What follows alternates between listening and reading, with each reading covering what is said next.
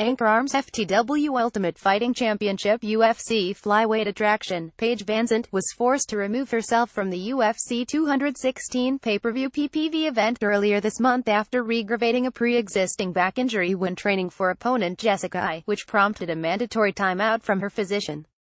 For more on that unfortunate turn of events, click here. The good news for 12-gauge fans is that VanZant is already back in the gym working on her octagon return, which may or may not come against the Evil One later this year. I was not rebooked after UFC 216 and is currently single and horny available. As for VanZant, roll the tape, this dance was better. VanZant 73 jumped out to 3 straight wins after making her octagon debut in late 2014. However, she's since gone 22 and got tapped twice in submission losses to Rose Namajunas and Michelle Waterson. Perhaps eliminating a grueling weight cut will improve her chances. We'll find out later this year.